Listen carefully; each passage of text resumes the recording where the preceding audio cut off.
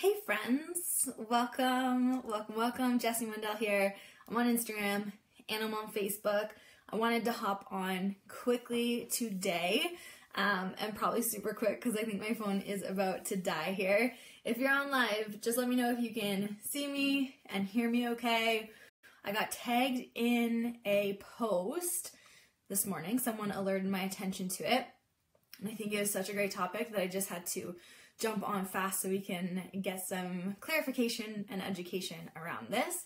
So the post was that this woman, this mom, was talking about this incontinence she was experiencing, and I love when people are open and really trying to reduce the stigma around incontinence, so way to go to this mom. She was saying that she has not seen a specialist about the incontinence she was experiencing because she was told that she should just wait until she's done having babies before she tries to fix things up, get help.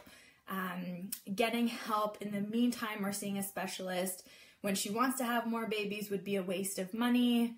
It's not going to do anything in the meantime. Having more babies might just take her back to square one, I think was the idea of what was being said here. So let's clarify. Best news is this is not true. You can absolutely seek help at any time at all for any pelvic or core health stuff, symptoms that might be coming up for you. Even if you think they are super mild, if you think they are more severe, you do not have to wait until you're done having babies, being pregnant even. You do not have to wait to getting to postpartum to see a specialist. Okay, so absolutely at any point during pregnancy, during postpartum, between pregnancies, seek out help. That could be with a pelvic health physiotherapist.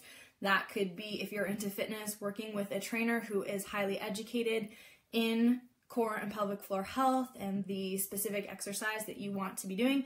In my case, that would be strength training programming for my clients. So that is really the gist of what I wanted to say. Tell your friends, let's make this known that by no means do we have to wait and just suffer through any symptoms that we might be experiencing. It is not going to be a waste of time. It is not going to be a waste of money. Often these things, these treatments that we have done during pregnancy, between pregnancies, postpartum, can make your next experience, if you're hoping to get pregnant again, into that next postpartum period, so much nicer on your bodies, okay?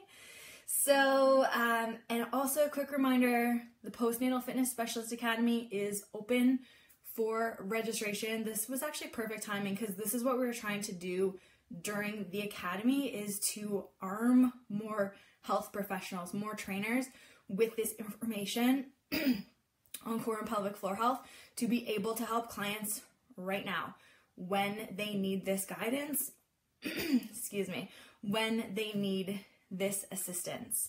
So I will post the link under this post on Facebook, and if you're on Instagram, you can find the link to the academy in my profile. Enrollment is open until April 23rd only, and then we'll shut it down for at least 6 months, potentially more, depending on how this baby on the inside goes. Okay, so that is it for today. I'm getting a notification here, my phone is about to die. Do not wait. If you're experiencing any core and pelvic health symptoms, seek help. It is going to be the absolute best thing you have probably done for yourself in a long time. Okay, bye everybody. Have a good afternoon.